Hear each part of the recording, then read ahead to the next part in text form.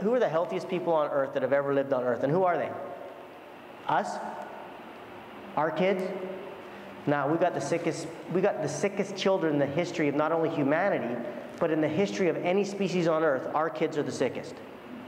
They have more obesity, more diabetes, more acid reflux, more ADHD, more acne, more... Do you know that they can't find acne in any hunter-gatherer tribe? None. Zero. It didn't exist until the Whitey plague. Interesting. Did not exist. And what do they tell you on TV? Before they sell you Accutane, which they're now having, what, class action lawsuits from all the people who committed suicide from Accutane and all the other problems it's caused, eats out your guts, and I mean, who knows. But what are they telling you? They're telling you it's a hormonal problem, so it's just nature.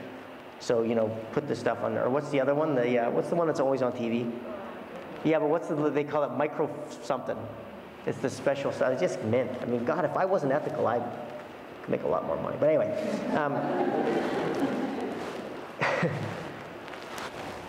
Where was I before that?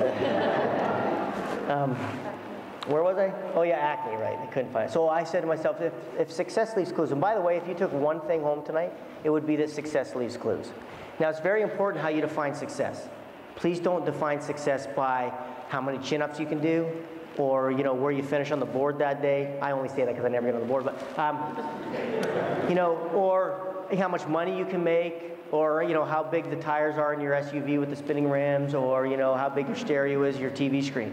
You have to really start to define success in ways that are going to allow you to do what? Get dopamine from things that allow you to genetically express your potential for what? Happiness. I mean, really what you want, remember you were genetically programmed for dopamine? That's why if you tell everybody, what would you trade for your happiness? Would you trade money for your happiness? Would you? No, in fact, if I were to ask you what's the most important thing in your life, you would say your health. Why? Because you can't be happy without it. There's very little pleasure in life if you're sick all the time. So health is the resource that we require in order to do what? Get dopamine. You got to go out and get dopamine. It doesn't just rain down upon you, believe it or not. You actually have to go out and actively pursue it. So the healthier you are, the more dopamine you can get. Anyway. Success leaves clues. Take that home. So I started out with this. My dad's a PhD biologist, and I couldn't figure out for the life of me why we looked at humans differently than we did every other species. And then I thought to myself, wait a minute, what happens every time we take a wild animal and we put it in captivity? What happens to it? Well, it doesn't die, but it gets sicker, doesn't it? It never gets healthier. If you took a bunch of chimpanzees from the wild and you put them in a zoo, do they get healthier or sicker? Every time or every time? Every single time. What if you took hunter-gatherer humans and made them live like us? You know, like we've got some pretty fit CrossFitters, right? How do you think they would compare if we just dropped them into the Papua New Guinea jungle and said, go? Would they immediately be the leader of the tribe because they were on the board all last week? You know what I mean? Would they? Because we can get pretty puffed up with ourselves, can't we, really? You know what I mean? But I'll tell you that from a physiological point of view, when they looked at the physiology of the average hunter-gatherer, and I'm not talking like from coprolith remains, I'm talking when they went in and actually studied tribes that were still existing in areas like the Amazon of Papua New Guinea and the Aboriginals of Australia, they found out that the average physiology of a hunter-gatherer was equivalent to an Olympic decathlete, except they lived better. They didn't have atherosclerosis or any of the other stuff that can come. Isn't that interesting? The average was decathlete. How many of you have read the book Tribe? Just me. Good that I can say anything I want about it. Great book, talks about me a lot in there. But anyway, the book Tribe is written by this guy who was, you know, what do you call those super Marines or whatever they call them? You know, the Navy SEALs. So he's the equivalent of a Navy SEAL in the British Special Forces. He's an ass kicker. Do you know what I mean? Not only was he a member of the Special Forces, but this guy then became the trainer for the Special Forces. Get me? Hoo-ah, right? Super macho. So this guy, he's written this book called Tribe. He actually did a series on BBC called Tribe. You got to get it. Or get the book. It's just one of the most phenomenal reads you'll ever have. Anyway, this guy goes to Papua New Guinea. And he goes to Papua New Guinea. And imagine in Papua New Guinea, right? Like, I mean, they haven't had a lot of contact with the Western world. This dude flies in a helicopter with a camera crew. He's probably pretty impressive, right? So he stays with them for, I think it was 6 weeks. He had a rule that he would only stay a certain amount of time because he didn't want to destroy the cultures that he was studying. There's only one place he's ever gone back to twice because he made himself a rule that he would never go back. The only place he's ever gone back to twice was Papua New Guinea.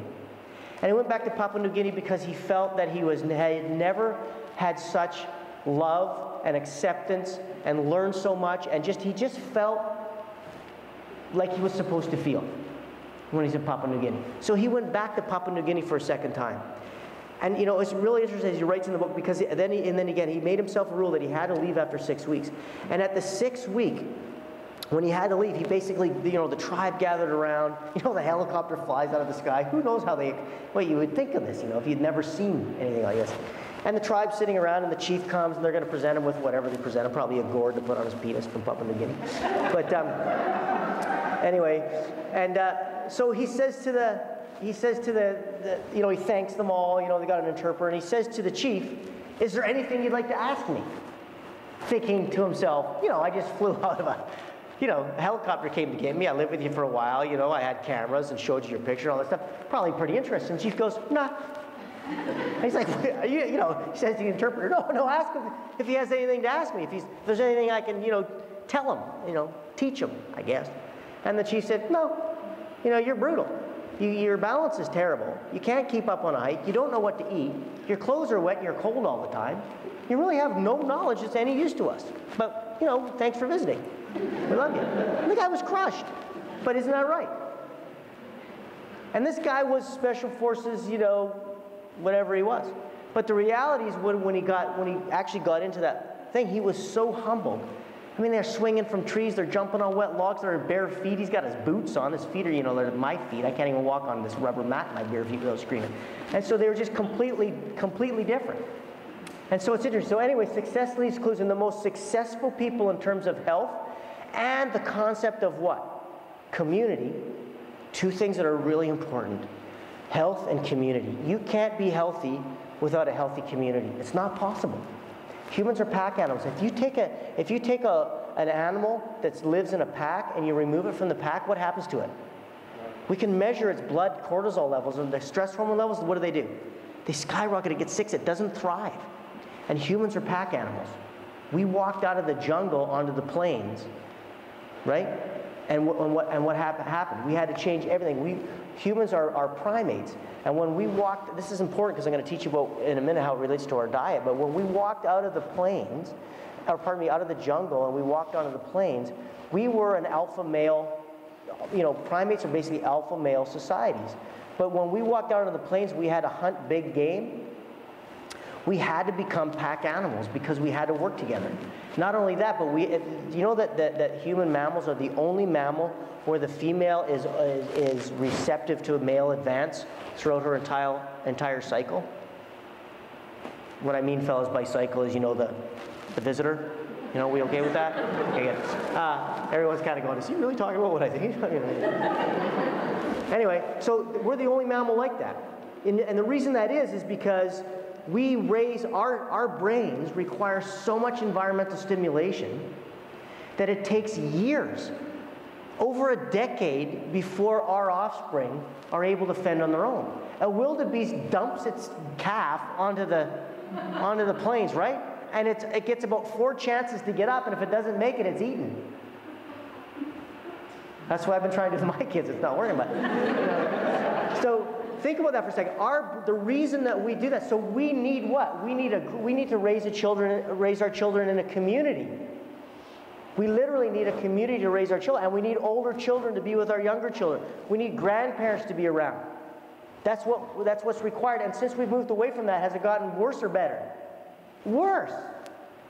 So much worse. But the reality is that when we move away, some very interesting things happen. The way, I'm going to segue here in a minute. I wish I had a drum roll because I'm going to get there. But when we moved out into the plains, and the other thing that happened was that every male had to have access to a female. You couldn't have an alpha-dominated one society because the males had to go off together and hunt.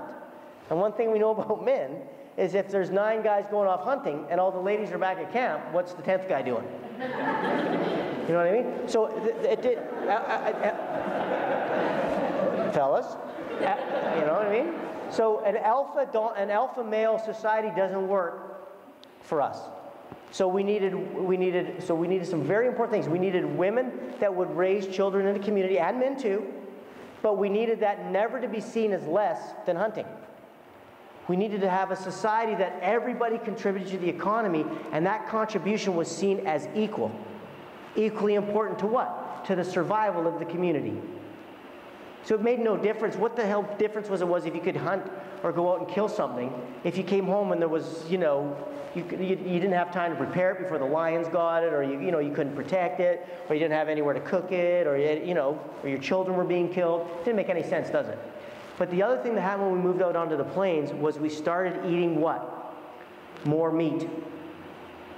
We started eating a lot more meat. And if you actually look at what happened when humans evolved, there was more meat available than at any other time really on Earth. The amount of large wild, maybe the only other time that matched that was just before the last ice age. And what most people don't know, by the way, is that the plains of North America were as rich or richer with large game than the plains of Africa. The number of bison alone was incredible. They killed them by the hundreds of millions. Amazing, isn't it? Anyway, so when we walked out, we started eating more meat. What happened when we started eating more meat? Oh, I know, we got atherosclerosis and obese because meat's so terrible. What happened to us?